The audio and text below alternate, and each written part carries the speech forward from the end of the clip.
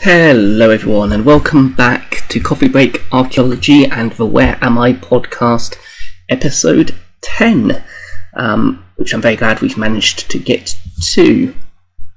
Now I'd just like to firstly apologise that this episode is coming out on Tuesday rather than the advertised Monday. Yesterday I was suffering from allergies and hay fever and I sounded awfully nasally and my throat was very sore, and I still probably sound a little bit off in this video, so I do apologise for that. Now last week I did say that I was making some changes to the podcast, and that now each new episode will be released on a Monday with sort of clues to where I will be in the next episode sort of throughout the week, and those would be posted on my Facebook, Instagram and Twitter. These clues may take a variety of forms. They may be pictures, they may be my own artistic interpretations, they may just be word clues, or they may be potentially links to articles or other things like that. Now this week they were mainly picture clues and a few word clues to go along with those pictures, so I hope you are able to catch those. So in our last episode, in episode 9, we were at the site of New Grange, and during that episode I gave you the first of the clues for this episode, and those clues were that I'd be at a large Neolithic flint mine in Norfolk, England. It's the only Neolithic flint mine open to the public in England, and the site could be described as grimy. Now on Wednesday I basically gave the same clues but along with the following picture, which of course is my own artistic interpretation of the site, taken from inspiration from several different descriptions and sources. And then on Friday I gave the following word clues, clues, which were: previous interpretations of the site includes pit dug by Vikings and a Celtic fort. It was first extensively explored and excavated by William Greenwell in 1868, and is the site of a controversial Venus and Phallus statues. And I accompanied those descriptions along with this picture, which again is another artistic interpretation of mine of the site, based off several different descriptions and sources. So from those clues, were you able to figure out where I was? I recall seeing at least one correct response. I think it was on Instagram by the Old Bones podcast. I'll just give you a couple of moments to think about that, or indeed you could just pause the video. But I'll give you one final picture clue, and if you can actually read the image's description, you can see on the screen at the moment, you'll be able to actually see the name of the site. And yes, I am at today Grime's graves. Now the picture that you can see on screen at the moment is, if you went to the site of Grime's graves today, this is the image that you would be greeted with. The bumps and mounds in the picture are what remains of the mine shafts, pits and the spoil heaps from the prehistoric mining activity at the site. So, as was mentioned in the clues that I gave, Grime's graves is a large prehistoric flint mining complex in Norfolk, England, dating to the Neolithic, with mining starting in the late Neolithic round about 2650 BC. This was about the same time as the first stones were being erected at Stonehenge and Avebury, and roughly coincides with the construction of Silbury Hill. All these sites I've previously covered in the hashtag #WhereAmI either in the podcast or in my posts on Instagram. So to give you an idea of the size of the site today covers an area of around 91 acres and consists of about 433 mines, although the excavations and recent geophysical surveys suggest that the site used to cover a much larger area. And to sort of give you an idea of the scale of some of the mining operations, one of the largest shafts measure around 13 to 14 metres deep, around about 12 metres in diameter, and it is estimated that around 2,000 tonnes of chalk had to be removed from these larger shafts, which approximately took about 20 men about 5 months to complete. Now, Grime's Graves is an important site, although all sites are important, but Grime's Graves is one of only around 10 Neolithic flint mines in England, is one of the only late Neolithic flint mines in England. There are about 2 other known flint mine sites in Scotland and a handful in Ireland as well. But Grime's Graves was also the first site to actually be identified as a flint mine, or Neolithic flint mine, during the excavations by Greenwell in 1868 and 1870. So before going on to look at the Neolithic and later mining activity at Grime's Graves, what was there before the mines? Well, the landscape in which Grime's Graves would have been densely wooded during the Mesolithic period, a time of hunter-gatherers who exploited seasonal resources and food, setting up camps in different areas depending on what was available in each season. The main evidence actually at Grime's Graves itself for this activity is limited to a couple of potential halves and a scattering of Mesolithic flint tools. So not much, but certainly in the wider areas around Grime's Graves there's a lot more evidence for Mesolithic hunter-gatherer activity.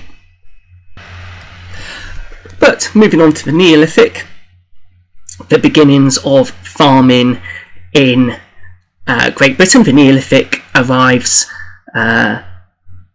circa 4000 BC, and this sort of heralded a significant social and technical changes with the introduction of farming.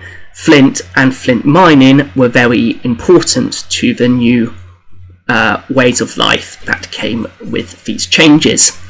Flint mines are actually one of the first identifiable Neolithic sites in terms of chronology, and after these sites, which the first in England were dug into the South Downs, you start to see the construction of some of the other first types of monuments, such as causewayed enclosures, barrows and chambered tombs. So the Neolithic miners at Grime's Graves dug these really big pits. Now this is a slight mystery that we will cover a bit later, as you know there was perfectly accessible and good quality flint that could be found on the surface, or indeed just below the surface in other seams. But these miners would dig in these pits, which were 13 meters in some places deep. So those are really big labour intensive activities that were being undertaken with flint antler picks. This would have been quite a dangerous activity. These mines would need to be shored up somehow, and would have been probably quite confined working conditions, with probably quite a lot of people working in quite close proximity. So why were they digging these pits 13 meters deep? Well, at this sort of level you get to these sort of subterranean galleries which held potentially what was considered the best quality flint. And certainly the flint from Grime's graves was very dark, flint, sort of very smooth, and may have been considered culturally or socially significant. You know, if you had this style of flint, then potentially you had a higher position in society, and it was sought over for those sort of reasons. And due to the demand of this good quality flint, sort of extensive trading networks were developed, and flint from Grime's graves is found in a much larger area than just its immediate locality.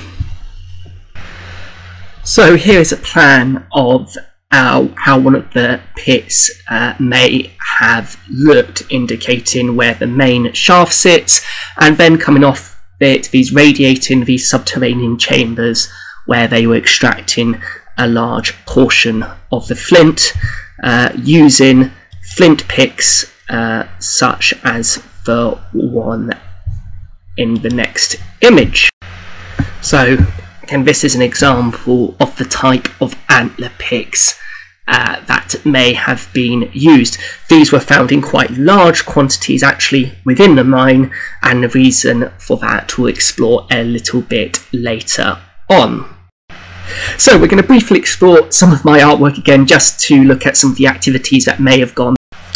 The next artistic interpretation is really just, and in this final image we're going to look at in this part, this is how the bottom of the pit looks in the modern times. This is actually part of the pit that is open to the public at Grime's graves. The grated off areas are again the tunnels which spiral off from the main shaft, which lead to these subterranean chambers where the flint was being mined from. So now let's explore why they were digging these really deep shafts to extract flint that could as easily been collected from the surface, and some of the other unusual activities and that were happening at Grime's graves. Now, as previously mentioned, you know, there was a lot of flint that could have easily been extracted from the surface or from seams just below the surface. So why dig these very big pits? Now, like always in archaeology, people often point to a ceremonial or ritual like purpose for this, and there is a certain amount of evidence to suggest that ritual and ceremonies were happening at Grime's graves. But before we get too much into that, I think first of all you have to consider that, you know, they wouldn't have known about there necessarily being a better quality or more desirable type of flint in subterranean chambers. This is likely to have been discovered as they started to explore the flint. They started to collect from the surface, dig further down, and they found this flint as they dug deeper down, and then it became a highly prized object, and then they dug to deliberately seek this out. Or at least that is what I want to put forward. But others, you know, potentially see it in different ways. So what was specifically sought after about what is now called the floorstone, this subterranean flint? Well, it is definitely of higher quality, but the surface of the flint was a lot darker. It was a much deeper sort of blackness, and again this may have perceived a higher cultural value, particularly when it was shaped into certain types of tool. Flint was not just a tool for purely functional purposes. These objects are highly polished. Their construction goes beyond what is necessary for their tasks. And there is some evidence that some of these axes were never actually used and were buried in hoards of objects, suggesting that it may have been part of some form of ceremonial use. But there are other unusual activities also happening at Grime's graves. Finds from the pit suggest that rituals accompanied the everyday task of mining. There are offerings and other unusual things taking place. Chalk platforms have been found which resemble altars, which display arrangements of pottery and antler picks, and there was even a find of 2 highly decorated grooved ware pots had been placed on one of these platforms at the base of the shaft. And in other of the pits, antler picks have been found on platforms, and even in one there was a case of the controversial Venus statue and carved phallus that I mentioned previously, which are potentially thought to be put there during the 1930s excavations by the miners or their hands helping excavate the pit as a practical joke to the person who was leading the excavations at the time. But this is not certain. I mean, Venus statues made from chalk from this period have not really been found before, so until more of these are found in similar context to the Neolithic, we can't really say for certain whether they are genuine or not. And again, other sort of carved bowls, cups and other objects have also been found in the mines which do not appear to serve any practical purpose. And even when these sort of mines were abandoned, the shafts potentially still remained a focus for special activities. There are evidence for fires being lit on the floors of these shafts, which had not been used for cooking or used as a way of lighting, and often this is sort of hypothesized to be as some form of purification ceremony.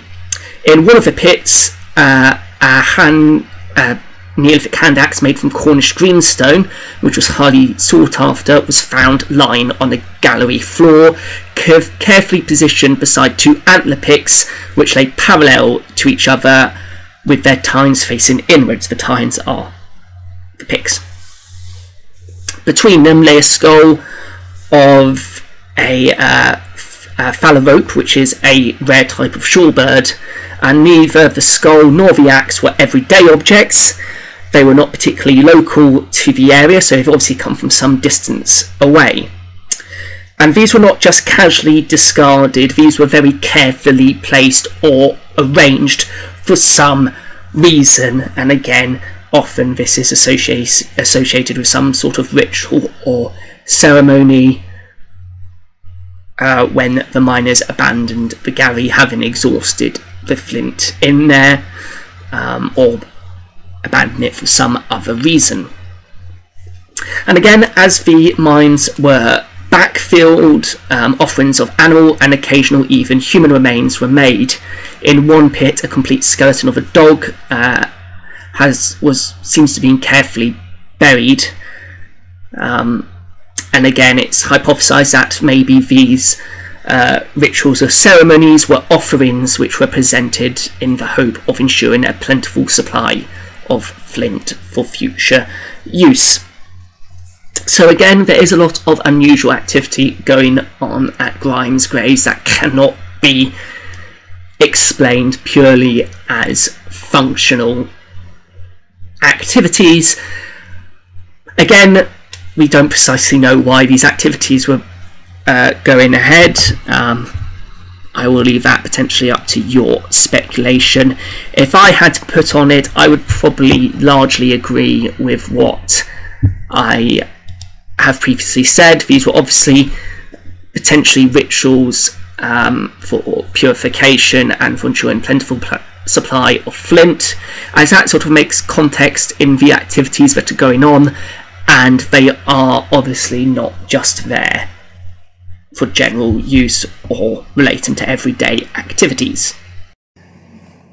So now I want to move on to look at, very briefly, the sort of later activity that was happening in that site, starting off with moving into the Bronze Age from the Neolithic.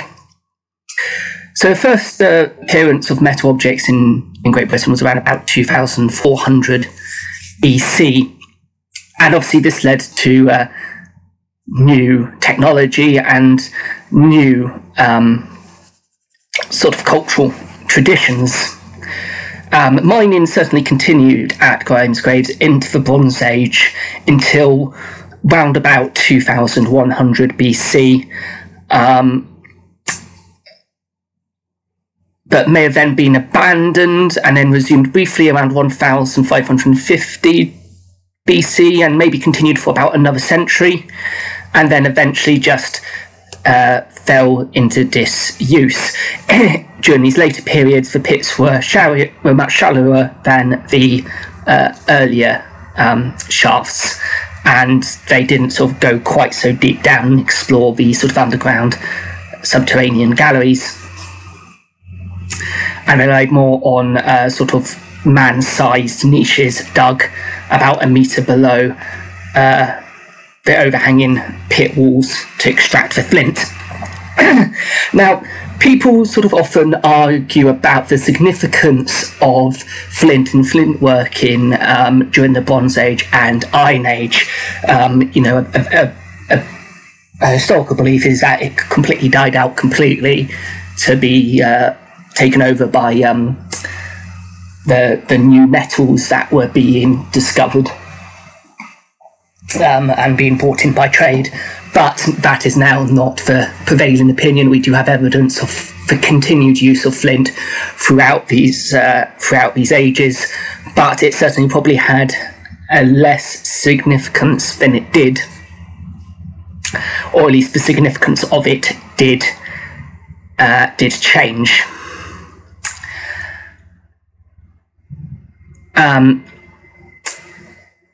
After sort of 1400 BC at Grime's Graves, there's a sudden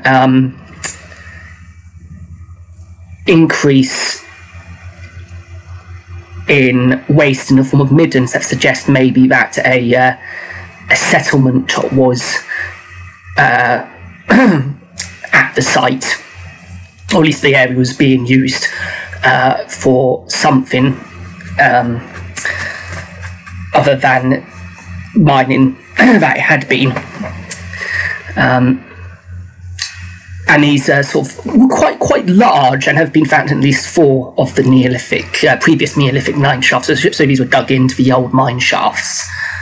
And in other shafts,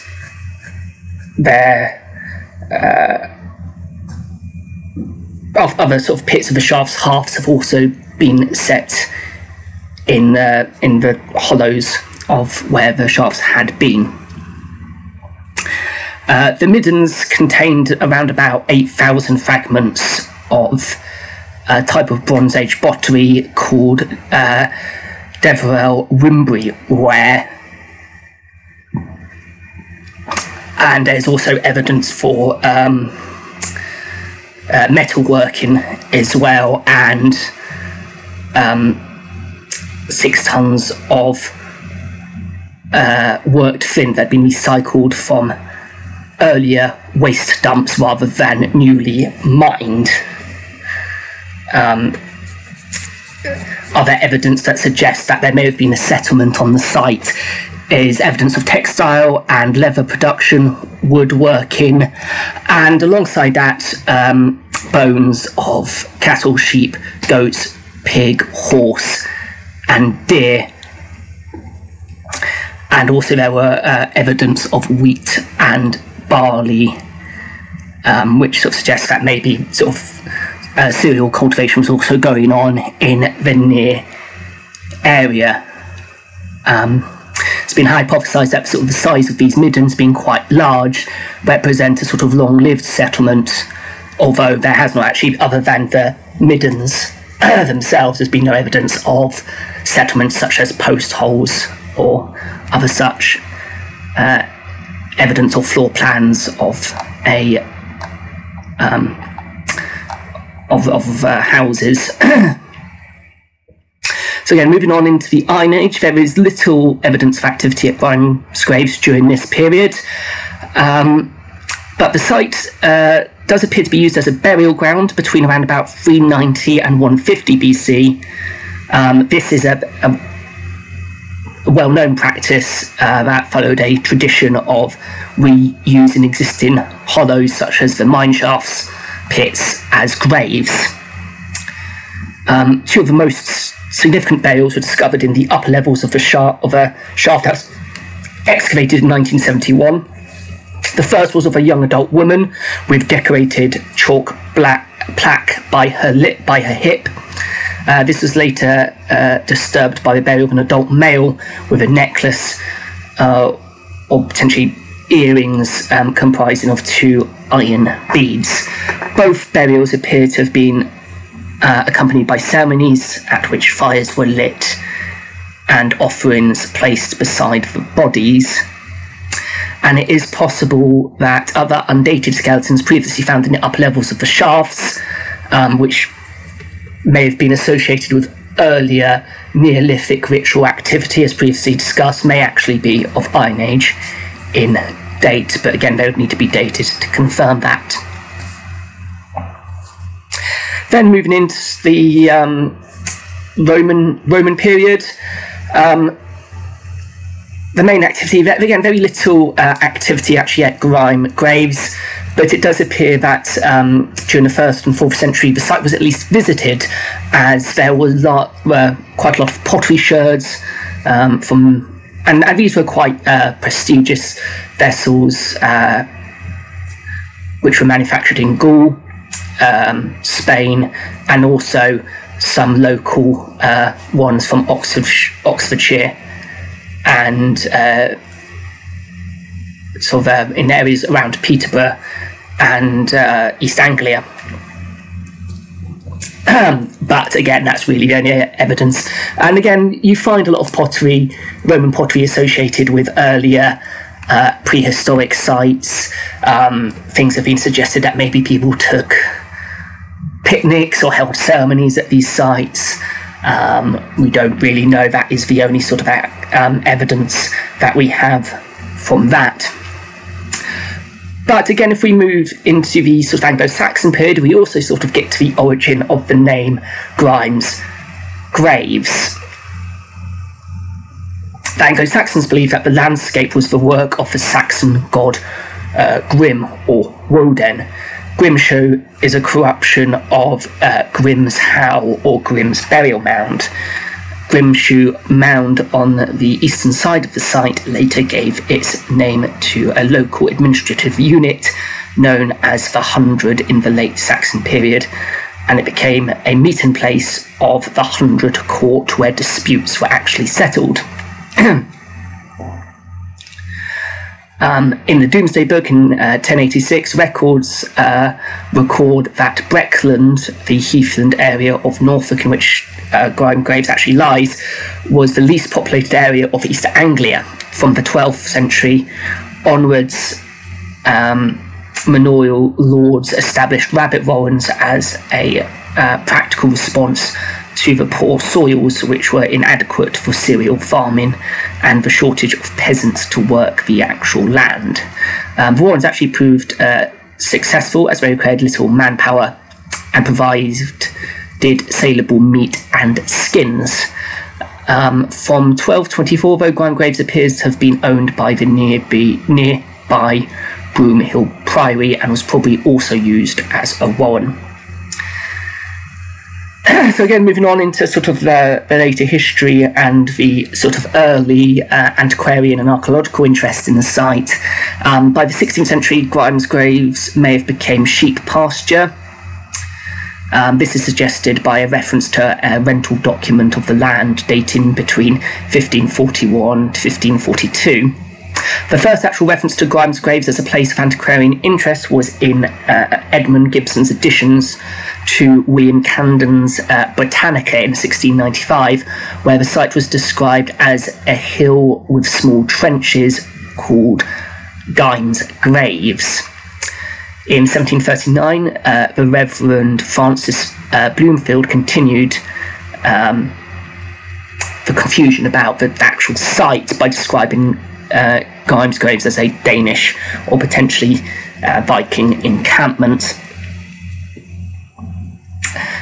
And again, you know, other people suggested maybe it had been a Celtic fort. In 1761, John Parker produced a map depicting the site as 25 circles with an additional circle for Grimshoe Mound. The Ordnance Survey mapped the site in 1824 as a series of hollows on a low spur. This was followed by the earliest known actual sketch made of the site by the Reverend Francis Luke in 1852. But the earliest actual record of excavations took place in 1852, when the Reverend Pettigrew and C.R. Manning dug several pits. But it was not actually until 1868 to 1870 when the Canon William Greenwell actually excavated a shaft that actually Grime's Graves was proved to be a Neolithic flint mine, and as previously mentioned, it's the first to be recognised as such in Britain. Moving then into the 20th century, more excavations took place in the early 1900s. In 1914, pits 1 and 2 and others during the interwar years were excavated, culminating with pit 15 in 1939. And then you've got the recent series of excavations, or the more recent series of excavations, which took place during the 1970s by Roger Mercer on behalf of the Department of Environment and then by the British Museum. So that kind of really brings us up to date with the current works. Other works have gone on since, and there'll be linked to those in the description below for the video. So that kind of brings us all the way through to the history of Grime's Graves. So again, why is Grime's Graves significant? As I like to say, you know, all sites have a significance and have an interest. Grime's Graves, though, I guess, is significant is because it's one of the most excavated, really, flint mines in England, and gives us the sort of best example of what Neolithic flint mining was like and how important it was for society, and giving us a glimpse into maybe some of the rituals and ceremonies that were carried out by the Neolithic peoples.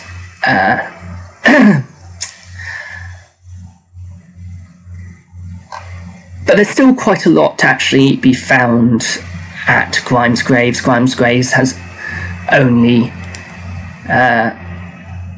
had a small part of it actually excavated, so there's potentially a lot more that could be found at the site.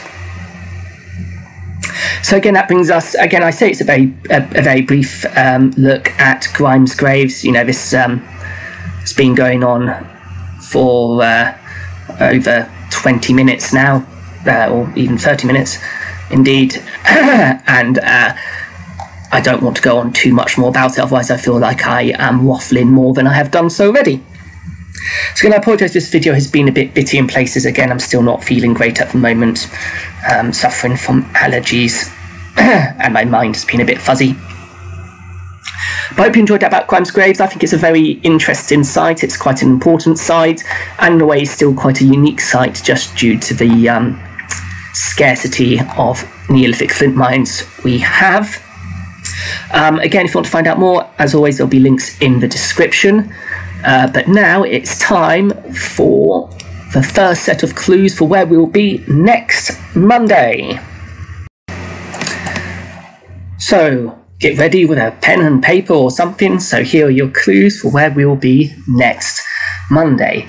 Next Monday we'll be at the largest hill fort in Sussex, and I believe the second largest in England, and one of the actual largest in Europe.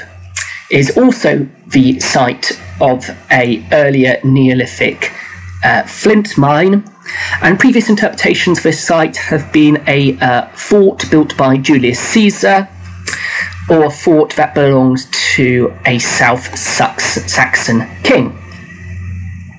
So there are your clues. The largest hill fort in Sussex, the site of an earlier Neolithic flint mine, and previous interpretations include being a fort built by Julius Caesar or fort built by a South Saxon king. Again, I'd just like to thank you very much for joining me for this 10th episode of Where Am I? Do look out for the other clues that will appear during the week. I will tentatively say Wednesday, Friday, and at some point over the weekend. And then hopefully this will come out next Monday, or it will come out next Tuesday, depending on how I'm feeling. So I do apologise for the lateness of this particular episode, and I hope you'll join in for the next one. Until then, take care.